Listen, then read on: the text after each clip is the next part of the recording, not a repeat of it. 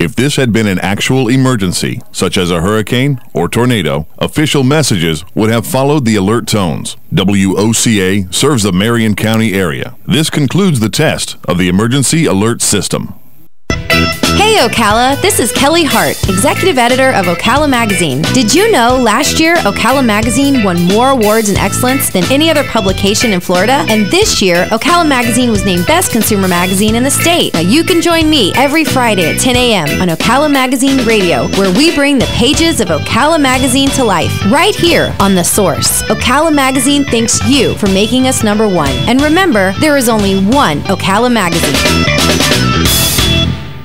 Ocala's information station, 1370 WOCA. Ocala!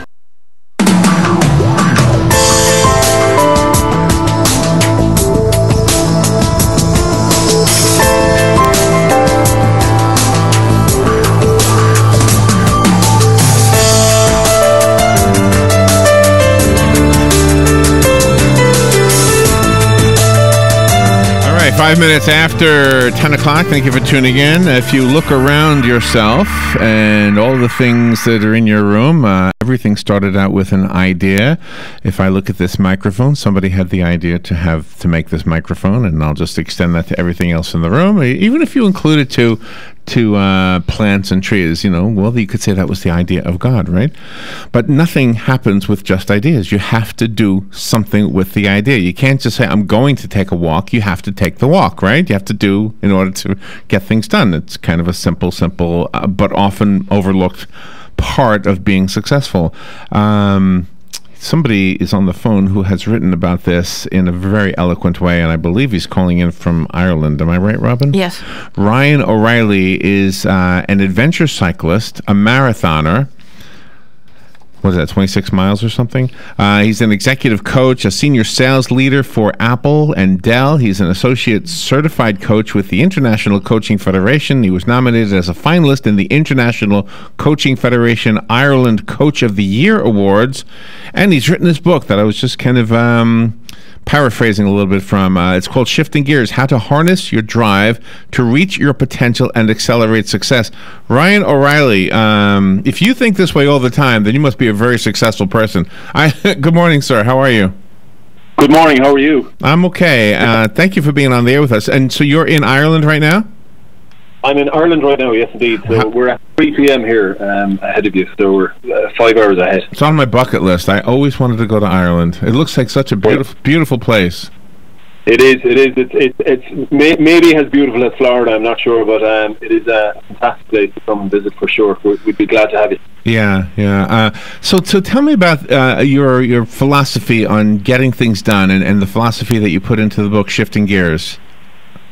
Well, the philosophy I put into the book was that, I think we all start out with really good intentions in life about where we want to end up. And personally, what happened to me was I found myself stuck in my circumstances. And at the time, it didn't seem like that could change. And it seemed like that there was no way out of the circumstances I was in or the job I was in. I had a bad boss, and there was a bad circumstance behind the whole thing. And then it got me thinking about the whole, ability just to move, like you said there in the introduction, to take actions, actually move forward and do something. Yeah. And I got thinking about trying to share that with other people, because I've seen people, just stuck in their careers and in life and not doing anything about it. So I thought I'd write the book to try and help them out. Isn't it interesting, though, that people do get stuck? Where we live, it's kind of a rural area, and when I was younger, I used to drive past some of the farms that had cows on them or in them, and I used to think, gosh, if I was a cow, I would walk off of that. I would just get out of there. Yeah, but it seems easy. It seems easy, but then in your own life, you say, well, wait a minute, I have a job I'm not happy with. I can't just walk away from that. But the truth is, you can. Yeah, the truth is you can, is right. And I suppose it's all to do with mindset, really, and how we approach our problems in life. But there isn't a person out there that hasn't gone through some sort of, problem in life, personally or professionally. And I suppose what we do is we stay there because it's comfortable sometimes, and we don't put pressure on ourselves to get out of that comfortable place. Well, the one thing about running a marathon, and I've never done it, but I'm going to talk about it anyway, is that I'm sure the very first time you thought about it, it looked like it was insurmountable, whatever is the correct word. Am I right? And then you decided, okay, I'm going to do it. And once you decided, then you started working towards that. Am I right so far?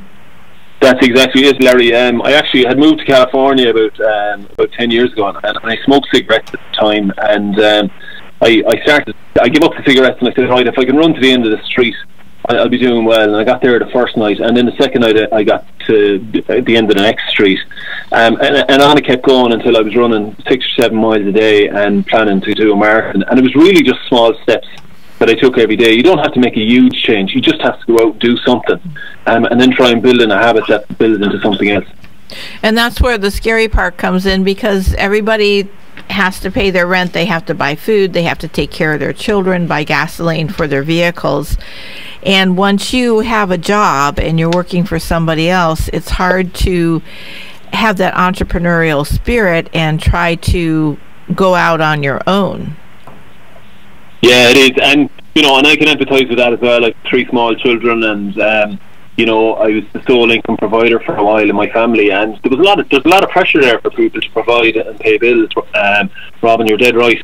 But at the same time, you know, you don't have to make a drastic change. It doesn't have to be, you know, this career changing moment. It can be just small things in your own daily habits about self-care even, and protecting yourself and making sure that you're doing things that you love and you're passionate about. That might build into something else later on. Oh gosh. Robin and I, in a past life, we did music for children, and one of our songs was called "You Can Be Whatever You Want." And one of the criticisms we had from people on the internet was, how dare you tell children they can be anything they want? You know that's not true. And my reply to that criticism was, you can be anything you want to be. I'm not saying, and we're not saying in the song, that you'll earn money at it. I think about this all the time. How many people do you know that wanted to be a professional baseball player or a rock and roll star, or, gosh, you name it? And some of those things fall flat and you never become those things. But that doesn't mean you can't be on a baseball team. You might not get paid for it, or you can play in a band. You might not get paid for it, but you can do those things. Yeah, correct. You know, like I'd love to be an Olympian athlete. You know, and physically, I'm never going to get there, and I have to be realistic about that. But at the same time, I can get out and I can run, and you know, I'm able to do things like that. And I suppose, you know, kids have to believe they can do anything. You know, you can't take that away from kids. Isn't that the great wonder of childhood, is that you can believe in anything, and that you can do anything. And there's so many examples out there in the world where people have just chased their dreams and got there and beaten all the odds. One of the you know, lots of examples there in the US recently of that as well, right? So I think you're right. Yeah. I think one of the things you point out in the book is absolutely dead on, is that when we're trying to figure out how to do something, quite often there's a mentor out there that would love to share with you how he or she did it all before you. And you talk about mentors in the book, and I was going to ask you if you could do that right now. Just talk about the importance of finding somebody who could help you. And the good news is, wherever you want to do in life, you know, for the most part, there's somebody else who's done it before you. So, yeah. For example, if you want to be a world-class DJ, you know, on a world-class station, you're going to go to someone like Larry or Robin and say, guys, how have you done it, right? You know, there's somebody who's done it before. And what happens with most people is they reach a certain point in their career where they want to give back to the people who are coming behind them. So, you know, whether that's, you know, an executive accountant, a CEO, whether that's, you know, your boss, whether that's someone else, you know, there's mentors everywhere. They might surprise you. One of my mentors is one of my neighbours. He's a former school teacher, and just really good with advice, because he's seen a lot and he's done a lot in his life. So he's one of my mentors. But there's mentors everywhere, and you know, when you change gears or you kind of move forward to a new destination where you're going, or it's new or it's scary, having mentors around you really helps you keep focused on where you're going, rather than doing it all on your own. The book is called Shifting Gears. It's written by our guest, Ryan O'Reilly, and he's calling in from Ireland. I wanted to ask you something about the book itself, because the book, in a way, is like running a marathon. Before you wrote the book, you must have thought to yourself, oh my gosh, that's going to be a lot of writing. Did you have a mentor, or did you have a plan to accomplish this goal? I mean, you accomplished an amazing goal. A lot of people want to write a book, but they don't. Mm-hmm. I know. I had kind of I had ambitions to write a book for a long time, and I suppose a lot of people do, as you say, Larry, quite rightly. And one of the things I did was I hired a writing coach that would help me, format and get the chapters right. And she was really like an English teacher of old, So I'd ring her every week, and she'd say, "No, that's terrible writing. Write it again," And it was really good to keep me on track. And I don't think if I had that, if I didn't have that, I don't think I would have got as far as I would have got, or maybe I would have procrastinated or delayed it a little bit. Right. And even as I was writing it, and even when I was finishing it and editing it, my writing coach kept saying to me, "You're an author," and that took a while to even settle in. So even the fear of it being successful started to become an issue, if that makes sense. And so it's really important to kind of look at things and chunk them up. Like if it's a marathon or writing a book, it's just to do a bit every day. Half an hour every day. It's towards something, towards your goal. It's a lot better than doing nothing. And that's the way I approach the writing. And this is extremely important in the world of sales. I mean, you have been a super salesperson for Apple and Dell, and now you have to be a salesperson for yourself with your book. That to me would seem more difficult than being a salesperson for somebody else. Yeah, true, but I actually love it because it's a topic that's I'm very passionate about, and I really am a potentialist, and I love just seeing people step out of their comfort zones and kind of step into their own potential. And if someone can get that out of the message, then I'm more than delighted to sell it to everyone, to be honest. So. Ryan, I want to go back to the coach. You said you had a coach, and you also said that in the course of writing the book, she would tell you what you did wrong. And one of the things that we have a tendency to do as people is that when somebody tells us we did something wrong, we get our defenses up and we say, no, you're wrong. I didn't get anything wrong, right? We fight back. But it's very smart of you and anybody who has a mentor or a coach to pay attention to the critiques, to the criticisms, because I really truly think that's how we get the bumps out of the road. That's how we smooth it down, is by... Because if you showed it to your mother, let's say, and every word you wrote, she said, "Oh, this is wonderful," right? Yeah. You're never going to get better at it, right? But I think somebody who's honest with you, I think you're going to be. It's going to be a bitter pill or whatever they say, and you're going to become better. Yeah, I think there's a balance there. I think I think as long as the person has you in very positive regard and is not being critical or being so cynical of you. Oh, right. Self-belief is starting to waver. And I was very lucky with my writing coach, because half of the writing coach session that we had with her, she'd be telling me what I did well, and then the other half she'd be telling me what I didn't do too well. But that helped me get better. Like if I remember writing the first chapter I sent to her, she was like, "Yeah, you know what? The first couple of pages are good, but the rest you got to do again." And I was distraught. But you're right. That kind of feedback helped me to go and persevere and keep practicing it and keep writing better and trying to get something that looked good. Wow, you're exciting. The book is called Shifting Gears, How to Harness Your Drive to Reach Your Potential and Accelerate Success. Ryan O'Reilly is the author. We will take a little break, and we will be right back. Ryan, I think you're pumping us all up. We'll be right back with Ryan. This is WOCA. This is Jeopardy! Here are the categories. I'll take Mike Scott Plumbing for 1,000, please, Alex. Answer. Daily double. I'll wager 5,000. All right. Here is the clue. PU is the type of this complication. What is a sewage backup? Yes, that's right. It's all fun and games until something happens to you, like a septic system failure or a clogged drain or line, leaving you saying PU. But not to worry, Mike Scott Plumbing is there to get you out of that jeopardy and back on track. And they don't charge extra for nights, weekends, or holidays. From septic pumping to lawn irrigation to high-efficiency water heaters, at Mike Scott Plumbing, if water runs through it, we do it. Stop by one of the newly renovated showrooms in Hernando or Wildwood, or call today, 237-2888. That's 237-2888. Mike Scott. Next Generation MD is the future of healthcare now. Listen in the first and third Thursday at 10 a.m. to learn how the future in PRP treatments are here in our area. Find out the many ways that Dr. Juan Jordan, MD, Charles Brooks, NP, and case manager Mark Shaw have brought the family medicine practice to a new level. Hear from the very people that benefit from the fine work they have done in this field. Next Generation MD, every first and third Thursday at 10 a.m. here on WOCA 96.3 FM, 1370 AM, The Source. We all know the importance of good health, but we may not know the latest advances in medicine that are available to us. Monday at 9 a.m., Bern Paraiso will be our roving medical reporter to tell us about Seven Hill Gastroenterology PA and Dr. Reddy. We'll discuss screening, techniques, and more. So tune in and listen. This is more than news you can use. It's news that could save your life. That's Monday at 9:05 a.m.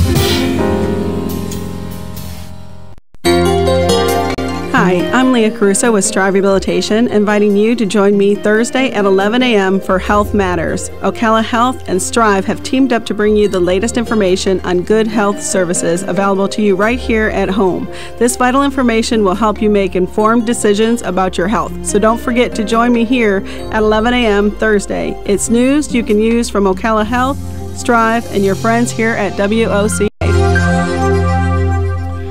20 minutes after 10 o'clock. Thank you for tuning in. Ryan O'Reilly is on the phone over in Ireland. He has written the book called Shifting Gears. I just went to Amazon during the break, by the way. It's got 5-star reviews. In fact, that's all it's got is 5-star reviews. There's nothing less than 5 stars. One of the reviewers says this book is well named, as it is a bit like going on a road trip, and I kind of like that way of comparing it to something. And in fact, I said to you, Ryan, that Ireland is on my bucket list, and so it occurred to me that if it's on my bucket list and I'm going to listen to what you're saying, then I have to say, okay, I'm going to do it, and I'm going to go. I'm going to go one day to Ireland. So, do you ever look at a goal that you want to accomplish and work backwards? Like you say, okay, you went to California. Did you say, I'm going to go to California? Here's when I'm going to do it. Here's how I'm going to do it. Here's how I'm going to pay for it. And all those things, all those questions, once they're answered, you can do it. Yeah, that's such a great point, Larry. That's exactly the way you should look at your goals. So, there's a great method in sports psychology, which I'm really interested in, and it's called visualization. And what they do is they get athletes to visualize themselves scoring the goal or scoring that touchdown or scoring that basket, whatever it might be. And it's working back and how you feel in those moments and how you feel when you get to your goal and what it's going to be like crossing the finish line in whatever goal it might be. Or, sipping the whiskey in Ireland, for your case, Larry, for example, in the nice pub, whatever it might be. And so it's really about just picturing yourself doing it. And you mentioned California there. I worked for Apple in 2003 in Ireland, and about 6 months in, after I got my feet in the door, I told my boss, I said, I'm going to California. And he started laughing at me, and I said, no, I don't think you realise how driven I am. I'm going there. And 2 years later, in 2005, I arrived over there to work there for 3 years. I was the happiest guy in the planet. It was just a life goal to work over there and work with a company like Apple. But I had done exactly that, work backwards from the goal. So how do I get there? How do I get the results to get there? How do I convince my management to get there? What are the little wins I can do to get along the way? And then when you get there, it's not such a surprise, and it's not so much to hope or chance. Yeah, I think one of the things we just went through in this country, and I know you know this, is an election. And one of the things, and I'm not trying to be political here, but one of the things, and I'm not just talking about the presidential candidates either, we had local candidates as well. Mm-hmm. One of the things that I think voters were looking for were candidates that had vision, somebody who had an idea of what the future could be. And I'll leave it at that. I don't want to make any comments on any of the people, but I think that's what we want. We want that in other people who are our leaders. Gosh, we definitely should have it in ourselves. We should, and you're dead right there. You know, there's nothing stopping you having a better vision of where you are at 5 years, 10 years from now. You know, there's absolutely nothing. And even to get a blank piece of paper and just draw out what your life should look like in 5 years' time. I couldn't tell you how many people don't do that. You know, it's probably 90% of the people I meet or coach. The first session I do is I'll just put a piece of paper in front of them and tell them, draw me your life in 5 years' time. What does it look like? What do you want? What you're focused on those things. And you know, when you do that, it kind of really helps you create that vision for yourself for where you want to end. Or where you want to end up, and it's really, really important to do that. And I'm even doing that now at the moment. I'm looking at what I'm trying to do in the next 5 years with my business, and I have a big plan. I have a big whiteboard here in front of me, and it's 2020 I'm talking about, which is a little bit far off for a lot of people, but that's how we do it. That's it, yeah. You talk about negotiating skills in your book, and also efficiency, and those are two important things if you want to better yourself. Yeah, absolutely. I think negotiation with yourself is probably the key first one there, Robin, because, you know, like, I think we talk ourselves out of a lot of stuff, you know. For years I was saying to my mates on New Year's Eve, I'm going to do a triathlon this year, but I couldn't even swim, so it was a little bit of a you know, a laugh between the lads. They were like, "Oh, here's Ryan again saying he's going to do a triathlon."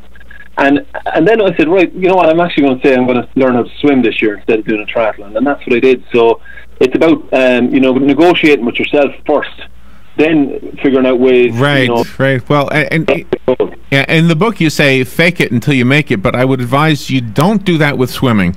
No. Yeah. I tried that with swimming, it doesn't work.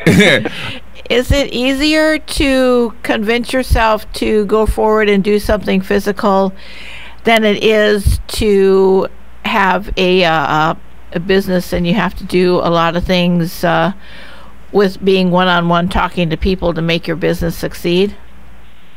No, I think small business ownership and entrepreneurship, I think, is the hardest thing I've ever done anyway, because I was in the safety of a large multinational, you know, and you know, the wages were good and the salary was good and the benefits were good, and then stepping out on your own, there's a little bit more risk there. And you know, I'd much rather hop on my bike for a week and cycle. You know, I cycled the length of the UK there a couple of years ago just to see if I could do it. It was about 1,000 miles, and wow. like, I learned a lot. I learned a lot from that, from a resilience perspective. But I still had to get back into my business a week later and figure out how to run my business. Yes, oh, that's really true. That really is true. There's a quote from Leonardo da Vinci, and he said, "It had long since come to my attention that people of accomplishment rarely sat back and let things happen to them. They went out and happened to things." Mm-hmm. And I've often thought, gosh, well, that says so much. I mean, unless you win the lottery, yeah, you have to go out and make things happen for you. Mm-hmm. They don't usually happen to you. Well, they do, but if they do, it's not always what you want.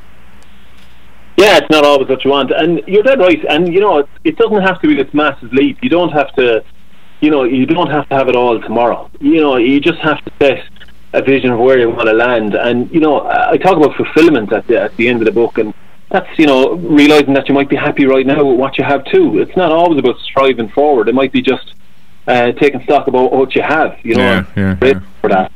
But it's very, very true to, you know, what Da Vinci said was that you have to go and chase it. If you really want it, there shouldn't be any reason why you can't get it.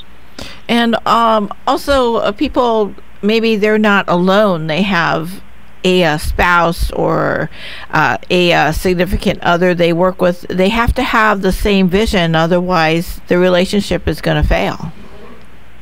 I think you're dead right, Robin, there. I think too often relationships break down because there's either somebody being held back in the relationship, or there's someone or there's codependence going on in the relationship where, you know, they're holding each other back. Yeah. And I think it's an awful shame sometimes, because, you know, if you have good support around you, and you hear this all the time. You ever listen to, you know, famous sports stars when they win competitions? They always thank their family or their friends first. Always.